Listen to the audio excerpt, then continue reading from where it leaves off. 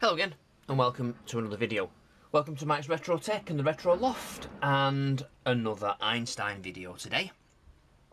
I thought I'd mix it up a bit because I'd done some recent synth videos and some Spectrum videos, and the soldering iron video, which seemed to be successful. I turned it on this morning and the magic smoke appeared. So I think it's completely broken. I'm going to have to buy a new one. I might bite the bullet this time and buy one with a heat station on it, just so I've got the right kit to do what I need to do. Anyway, enough of that. Today, as you can see in front of me, I have a fine array of components. I've got my breadboard. Yeah, with which way does it go? Lines going that way. That's fine. Yep. And then I've got many resistors and an audio output. So I'm going to try today, if I can. There was actually something else. What was there? Oh yes, I know what there was. Yes, I've got a cable and I've also got a bag of goodies. I've got, oh no, not that. That's my serial port. Nice. So I've got a user port connector for the Tatung Einstein.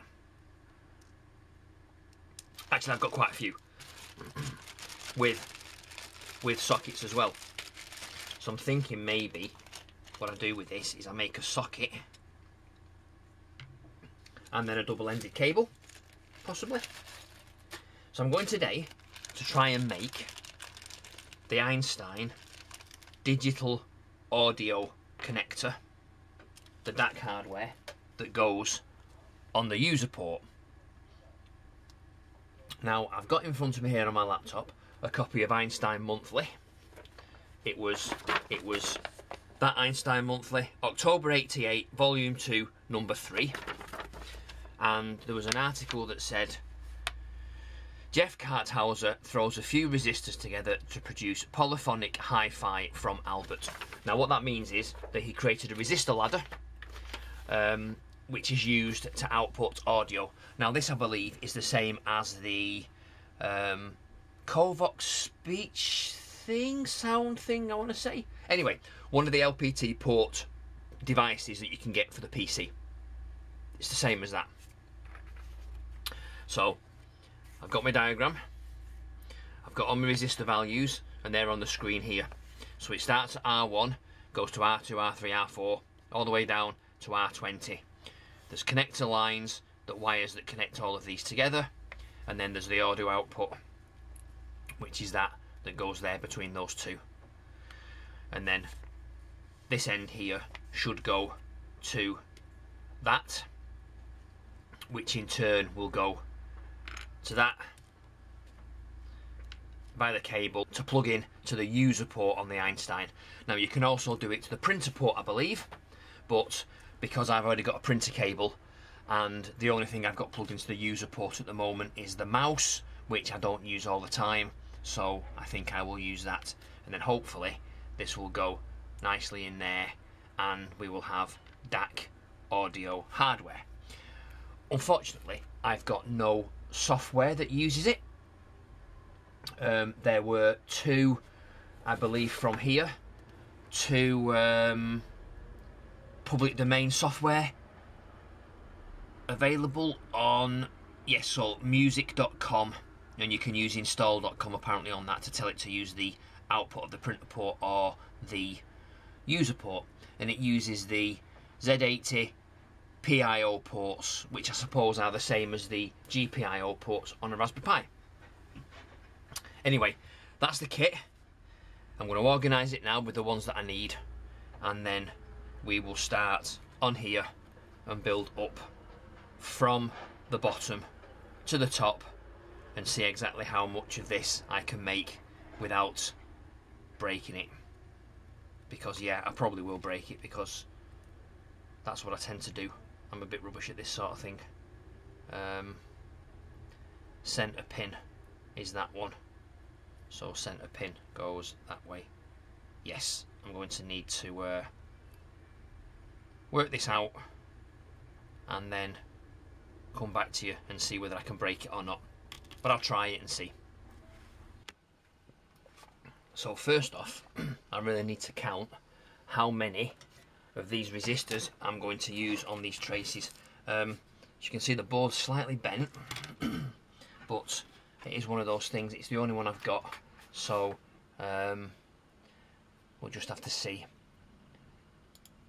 So I'm doing it on my laptop here so I can see. So 1, 2, 3, 4, and they're spaced out. So 1, 2, 1, 2, 3, 4, 20. Yes, yes, I think we've got enough of those up here, so that's fine. So what I'll do first is I will add the hardware, I think, without the resistors. So as I say, I've got this really gnarly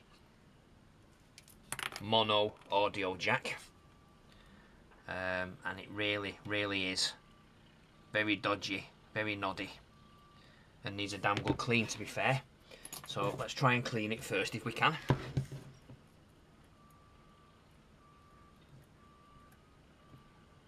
Let's see if it will let me clean this with my solder braid.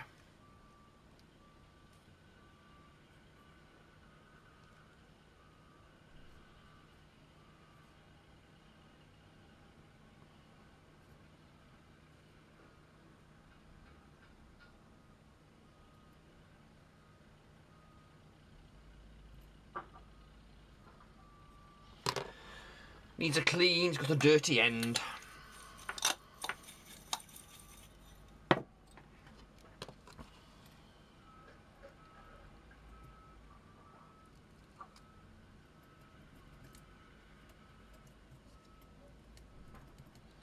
Don't know what all that is on there. There's some sort of solder detritus on it. Yeah. Not good. Made it smell of plastic, but there we go.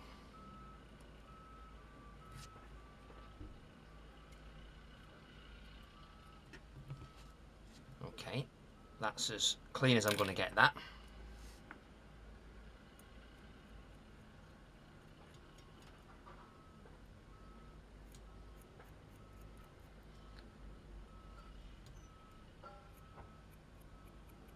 And that one as well. Right, good. Okay. So what we're saying is that this one, they leave one spare at the bottom, and then that one, which is the centre pin, and that's the outside pin. So centre pin goes on there like so. Now, do we do it that way? So at least there's one. Yeah, maybe I do it that way then. So at least there's one on the trace, and it's where's my solder? There's my solder.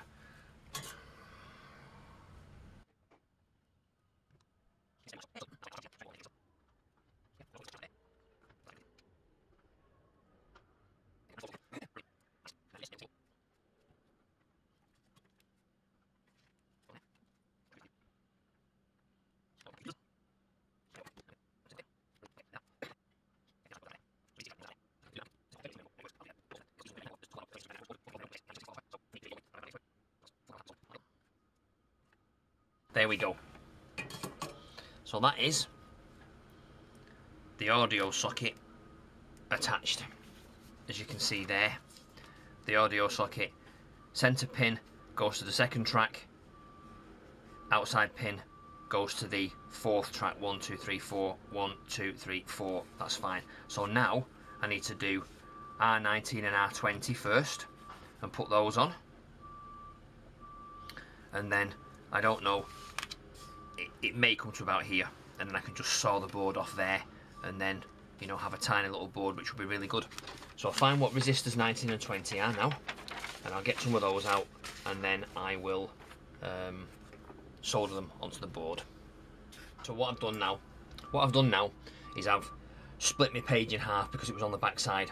So I'm going to do resistor 19 and resistor 20. And from here, I know it's crossed out because that's when I bought them, I crossed them out, but resistor 19 is 100 ohms, and resistor 20 is 47 ohms. So if we look here, we've got 47 ohms and 100 ohms. So that's really cool. Now 1, 2, 3, 4, 5, 6, 7, 1, 2, 3, 4, 5. There's 8. So there's 8 wires that I need to put in. So really we need to go, what do we need to do? That's middle for diddle, isn't it? So we could do 1, 2, 3, 4, 5, 6, 7, 8. And then 9 for the resistor, 10, 11, 12. Right. Let's do it to there then, shall we? To there like that. So that's where we're going to cut off, and that'll be as wide as the board is. So hopefully that'll be good enough. So what I can do, I can say 1, 2, 3, 4, 5, 6, 7, 8. 1, 2, 3, 4. So I can put them on there, but I've got to do them the opposite way round now, because this is the underside of the board, and this is the bit that's got the, that's the bit that's got the solder on.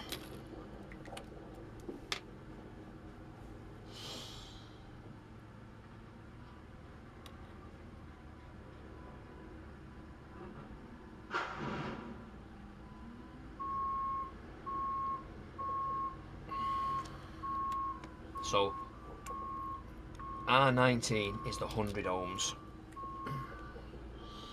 So let's take 100 ohms out. I never know which way these go, but by the looks of things I don't think it matters. So what I'll do is I'll put these in here. So we're doing what we're doing. That's where the cable's going to go. That's a spare one. This then there. So that goes in there, and it also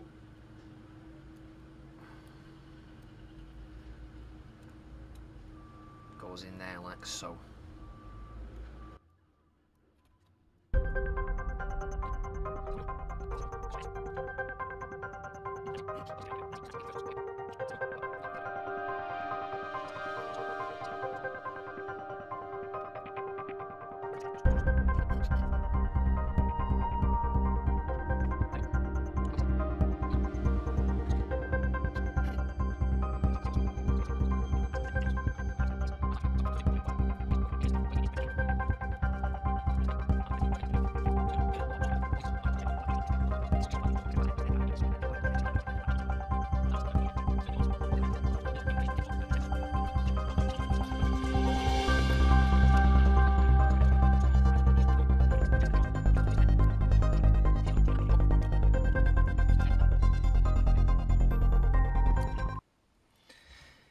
Okay, so we did have a short. It turns out, can I see it from here, that this rail there, for some reason, shorts out on both of those two. I think the rail itself is faulty.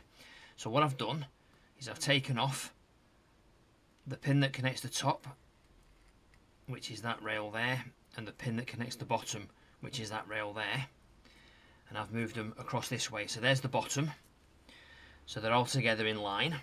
So they're all bunched up there like that, and then that's on the top one. Now hopefully that should work the same way, but I'm not sure. So it could be that it needs to be in line as opposed to being just like that. It could be the flow of the electric. But anyway, that's all done now. So I'm going to try and test it and see whether or not I can blow up my Einstein. No, not blow up my Einstein. I'm going to see whether this works now, but I'm going to have to program it in BASIC because I don't think we've got any programs that will actually work with it. But anyway, I'll try and connect up to the Einstein and see whether this works. We'll have to see what happens.